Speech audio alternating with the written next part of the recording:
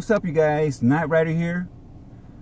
Okay, today I'm going to GameStop, but you guys know that I always go to GameStop, you know, especially the one where my friends are at, my GameStop.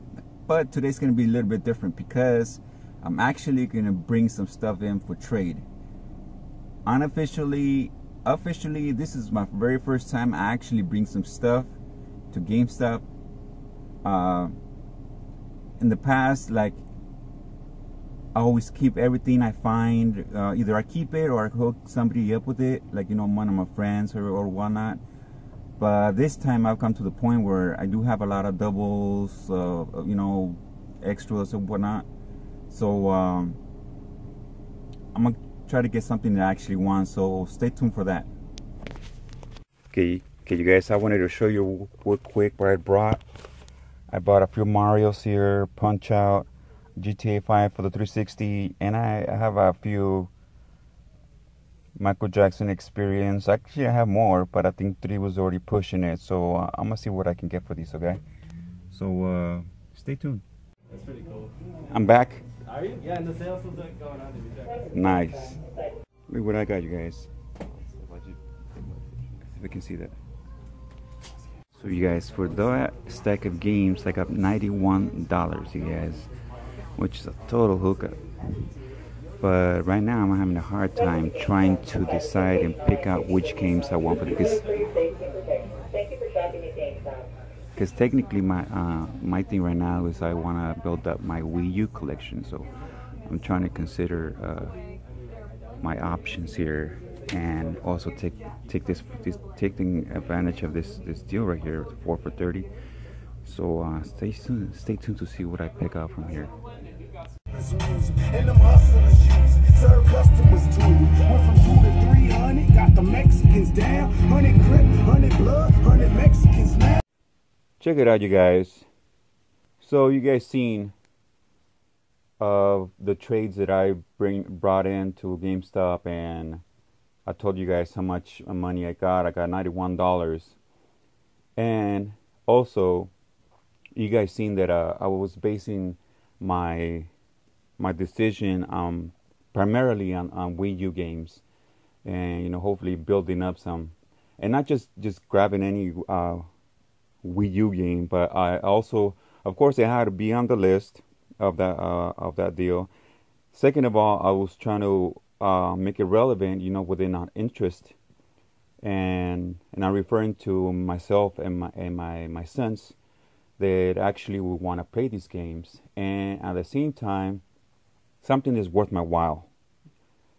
I guess you can say the ones that cost the most, but at the same time, like I said, it was worth my while and within my interest of myself and my sons, they would actually want to play these games.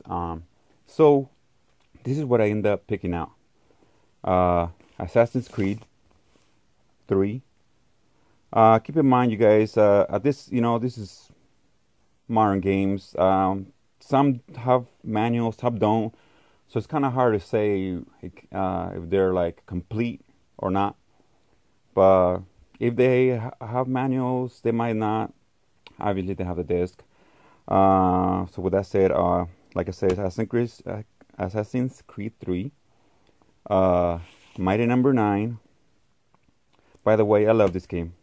Yeah, I know all the bad rap that it got and people how feel about this, but I love this game. I mean, if the creator would never mention Mega Man in any sense throughout the development, I think it wouldn't have got so much hate. But I love this game. I do have sealed ones, but I definitely wanted to get a open copy to play it.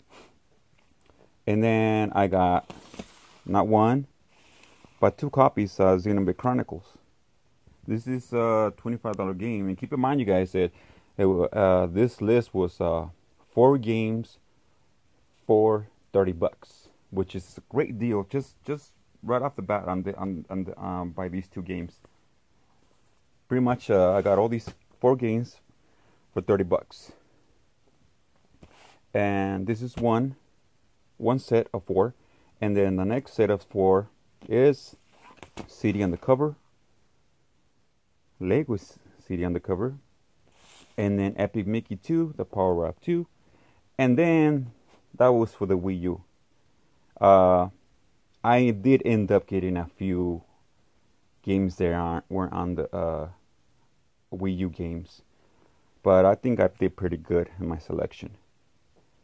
And then I got Transformers Devastation, and then I got for the Xbox One, I got this this combo. I'm pretty sure this was a pack-in with the Xbox One at one point.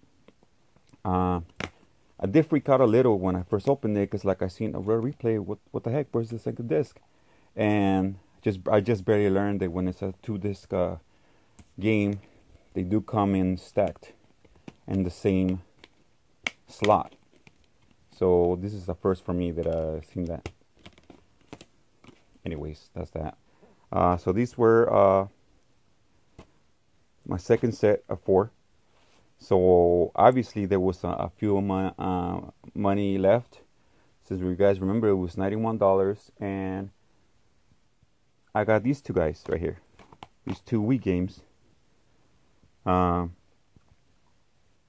And it wasn't just totally by luck. I did research my options, ahead of time and check in. I actually had the guy up front, which is one of my friends, print out their inventory list for the Wii and for the Wii U. If you guys aren't ever walking into a GameStop, they'll do that for you. Can I have a printout of the full inventory? Wii U, whatever system you guys want, they will do that. So you guys can go down the line and consider your options. Because keep in mind is, sometimes they don't have the case. They might have the game, but they don't have the case.